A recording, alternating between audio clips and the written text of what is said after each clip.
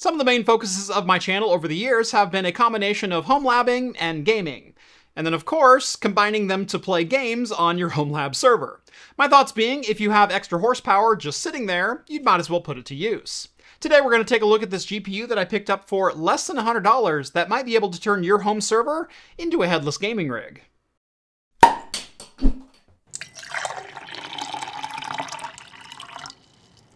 Welcome back to Craft Computing, everyone. As always, I'm Jeff.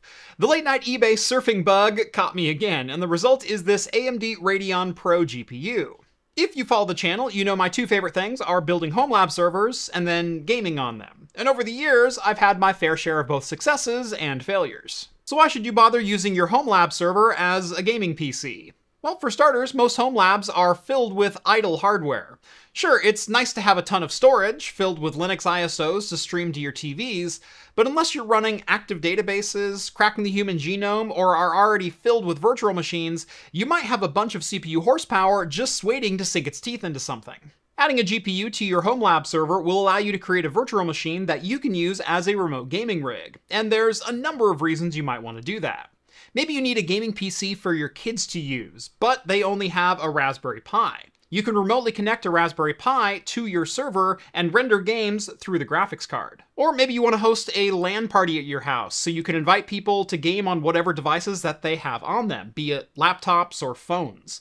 Maybe you want to remotely access a gaming machine to use when you're on the go, without spending $1,000 on a dedicated gaming handheld. There are two ways to turn your server into a gaming rig. Number one, install an enterprise-focused GPU with proprietary drivers to bifurcate them into smaller chunks, allowing multiple virtual machines to take advantage of a single GPU, often at the expense of both total performance and actual expense in the form of money. Option number two is way more straightforward. Slap a GPU into your server, pass it directly through to a virtual machine, and start playing games. And it's that second option that we're going to play around with today. Last month, I snagged this card on eBay mainly to see if it would be a great option for using in a gaming VM. I wanted a GPU that was a single slot, used relatively low power, and had 8GB of video memory for 1080p and medium gaming. And what I found was this. This is the AMD Radeon Pro W5500 8GB. Based on the same Navi 14 and RDNA architecture as the Radeon RX 5500 GPU, the consumer card wasn't exactly well received. First off was the $170 retail price tag, along with having only 4GB of video memory. The W5500 does have a slightly lower TDP, but it also has 8GB of video memory, meaning 1080p gaming should be no problem. And for just $90 on eBay, this single-slot GPU might make the perfect addition to your home lab for a simple gaming machine. While it's not going to knock the doors off of modern AAA titles, it is still faster than not only the Steam Deck, but most modern handhelds powered by a 7840U or HX370 APU. But we're getting ahead of ourselves. How exactly do you set up a virtual gaming machine in the first place? I'm going to be using Proxmox in this example, but just about any hypervisor that supports PCI Express pass-through should work just fine. You'll also need enough storage for your VM, both for the OS install and for your game installs. For my virtual machine, I'm going to configure it with 12GB of memory, 500GB of storage in a virtual disk, along with 12 threads of CPU for compute. This is on my Epyc Genoa 9554 64-core server, and with 12 threads, it should be about on par with a 6-core 12-threaded CPU from a Zen 2. But don't expect much difference here in performance even if you're still on an X99 home server though, as most games are going to be GPU limited with this card. On top of a server, storage, and a graphics card, you'll also need a dummy display dongle, as GPUs need to think there's a monitor plugged in for remote streaming to work. GPUs don't know what to do if there's no monitor to render onto, and a display dongle like this emulates a display at pretty much whatever resolution that you want. And that plugs into your graphics card, just like that. To start off, we're going to create the VM and install the OS before passing through the graphics card, as once the GPU is installed, we're going to lose local video access through the Proxmox web interface.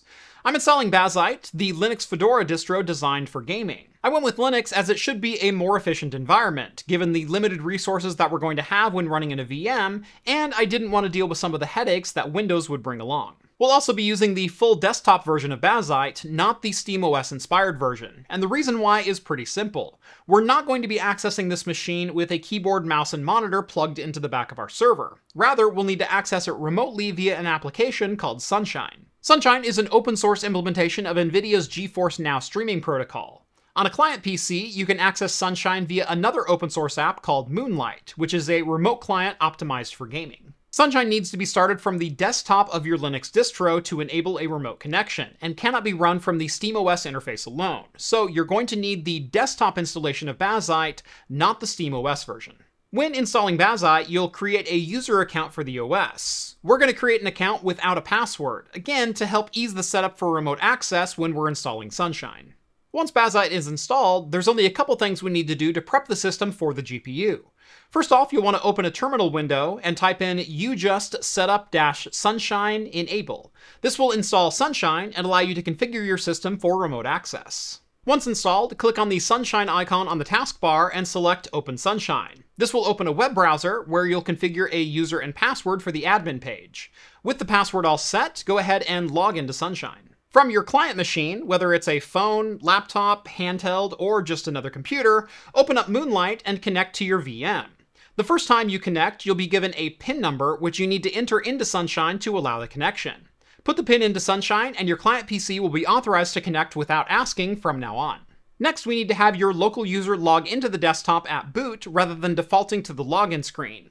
This is because Sunshine cannot run from the system space at the login screen. A user needs to be logged in for it to function. In Bazzite, go to Settings, Users, and then Enable Automatic Login.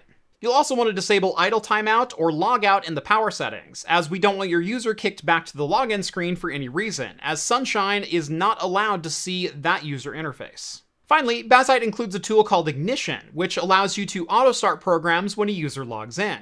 Steam automatically starts when you log in, and in fact you can have it boot directly into big picture mode if you're looking for a Steam Deck-like experience. But for now, you'll want to enable Sunshine at startup so you can connect remotely. Once all that's done, you'll want to reboot your virtual machine to make sure all of your settings are saved and that Sunshine does boot up automatically. After that, go ahead and shut down your virtual machine so we can pass through your local GPU. Depending on your exact hypervisor, you might need to run through some additional steps to allow your GPU to be passed through to a VM. In Proxmox, you'll need to disable video output on any card that you want to use inside of a virtual machine. I've linked a quick cheat sheet down in the video description where you can output your video card's PCI ID info and then disable video output with a single write command. Once that's done, you'll need to reboot your server for it all to take effect. And with that, there's not much left to do but pass through the GPU to your virtual machine and start gaming. In Proxmox, we're going to click on the VM, go over to Hardware, and then add a PCI device. I'll find the W5500 in the drop-down list and select it. You'll also want to check a couple boxes before continuing. First off, the All Functions checkbox passes through any downstream PCIe devices that are attached to the GPU, like the built-in audio device, which is pretty important for playing games. Secondly, the primary GPU box will disable the default software GPU inside the VM and instead force the system to use your actual graphics card. Now, an important thing to remember here is that once you disable the software GPU device, you'll no longer be able to access the VM from the web interface, as the software GPU is no longer rendering the desktop. This is why we needed to enable remote connections to the VM before adding the graphics card. Once the VM is booted up, you can connect to it via Moonlight on the client that you configured earlier, and you'll be dropped onto the Linux desktop where you can use it like any other PC. Install software, play games, all from the comfort of whatever device that you'd like to use. Now, remember earlier when I said the W5500 was faster than pretty much any gaming handheld that's on the market today? Here's where we start looking at performance. In 3D Mark Firestrike, we get a graphics score of 11,403, putting it around 23% faster than even the latest handhelds powered by the AMD HX370. The W5500 is also around 45% faster than the Ryzen 7840U from the last generation, even at its top TDP of 30 watts. And still, we're more than double the speed of the Steam Deck. Again, while you're not going to be setting the world on fire with the W5500 in terms of performance, modern gaming handhelds are still able to play most games at 1080p and low to medium settings, so this is definitely going to exceed even those expectations. This isn't going to be a full benchmark video, as I just wanted to give some idea of what you can expect with this particular GPU. But my playtesting has been pretty solid. In Kingdom Come Deliverance 2, at 1080p and medium settings, we're getting around 55 frames per second on average. Pretty solid, especially compared to the 45 frames per second on the 1X Fly F1 Pro and the AMD HX370 that I tested last month. Rocket League is of course no trouble at all. Even at 1080p and max settings, we see around 215 frames per second on average. Teardown is always a blast to play if you're wanting to blow things up, and on the W5500 at 1080p and medium settings, we get an average of around 70 frames per second, sometimes pushing that up to 85. Fire, physics, and explosions seem to have little effect as well, making the game perfectly playable overall. Tiny Tina's Wonderlands, again at 1080p and medium settings, we start brushing up against 100 frames per second on average, and overall the gameplay is snappy and responsive even when streaming over the network. And finally, I had to check out the Oblivion remaster. The game did warn me that I didn't have enough system memory in the VM, as I only assigned 12 gigabytes where the game requires 16, but it did launch anyway. In-game, even outdoors, we were seeing between 45 and 60 frames per second on average, making the game absolutely playable at 1080p and low settings. Without hardware ray tracing though, I wouldn't try to push the game any higher than that. Overall, I'm happy with the performance we got out of the Radeon Pro W5500, especially considering the $90 price tag. Again, it's not likely you're going to replace any existing gaming PC that you already have, but it makes a solid spare system, especially if you have idling hardware inside of your server. If you don't want to shell out $1,300 for one of the newest gaming handheld PCs, you can get better performance from this GPU and simply stream the gameplay to your laptop, phone, or even an Android handheld, and save quite a bit of money. Now I also picked up this little gem at the same time. This is the Radeon Pro WX5100 based on Polaris, using the exact same GPU as the RX 470D. But I wasn't nearly as happy with the performance out of this one. You see, this is only a 70-watt TDP card as it's entirely bus-powered, and while it has the same number of shader cores, it's just not nearly performant enough to replace anything that you might otherwise use. This didn't even match the performance of the Steam Deck, to put it all into context, and the Steam Deck is designed for 720p gaming, so you can imagine how well things ran on this. Definitely not recommended. I would definitely say spend $40 more and get yourself a W5500. And of course, there's nothing stopping you from running an even more performant video card in your server. You're only limited by the physical space that you have. But I like the W5500 because of its relatively low power draw at 105 watts, and the fact that it's only a single slot GPU. Most of my servers have a ton of cards already installed, from multi-gig network adapters to HBAs to NVMe carrier boards. Even if I have an X8 or an X16 slot available, there's no guarantee that I have a second slot below it just for running a GPU fan. And for what I need, a remote gaming PC for my daughter to play on her laptop from, or for me to play on an Android handheld device, the W5500 more than fits the performance bill. Like I said, there are a bunch of different ways that you can game on a server, and this might be one of the more approachable and affordable options yet. Just chuck a $90 GPU into your server, run a bunch of free software, and play games from any device that you already own. If you're interested in picking up the Radeon Pro W5500 for yourself, I will have eBay affiliate links down in the video description. As a disclaimer, I do make money whenever you click on one of those links, and it does help keep the lights on around here. On your way down there, make sure to drop this video a like and subscribe to Craft Computing if you haven't done so already. Follow me on the social medias at Craft Computing for daily shenanigans like this. And if you like the content you see on this channel and want to help support me in what I do, consider joining the Patreon. Link is down in the video description. That's going to do it for me in this one. Thank you all so much for watching, and as always, I will see you in the next video. Cheers, everyone. I didn't drink much of this, but it's really, really good. It's just really intense.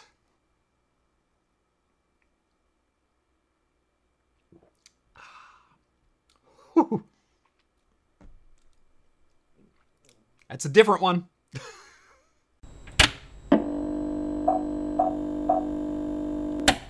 Beer for today was sent over by Mr. Pink. It is from the Brewing Project in Eau Claire, Wisconsin. It is the Mixed Berry CHOMP Imperial Sour Ale, clocking in at 6.9%. Nice. Oh, the berries are real in this one. Oh my gosh. That smells like cheesecake. Not even like an ale. Not even like a sour. That legit smells like cheesecake. I will say, that is not the most attractive beverage. The top of this is not level. There's bubbles that are forming. It looks like the texture of mold. Like, if you've ever left a glass out and then it just gets like that layer of crust on top, that's what the top looks like right now. Now I'm having a really hard time with that, but we're gonna power through this. Way more sour than the aroma leads on. Way more sour. Wow. They were not lying about that. That is intense, concentrated flavor. And I will say, every bit of flavor that they explain on the back of this can is coming through. Imperial Sour Ale, brewed with blackberry, raspberry, strawberry, blueberry, cream cheese powder, graham cracker flavoring, and vanilla. I get graham cracker. I get all of the mixed berries. I definitely get some creaminess to it. I get the vanilla. I get all of that. I'm not convinced this is not a beer. This might just be cheesecake with like a lager that they threw into a blender. It's thick enough to be that. I am drinking this super slow, not because it's not good. It is just so concentrated and intense. I don't know if I'm going to be able to finish it. I'm really, really enjoying it. But it's one of those things that it's so saturated and it's actually so sour, it's difficult to keep drinking it. Especially when I'm trying to talk and read a script at the same time. It's filling my mouth with saliva every time I take a drink, and then I'm having to spend 60 seconds swallowing so I can proceed with the next paragraph. This is really good, but maybe a 4-ounce taster is in order.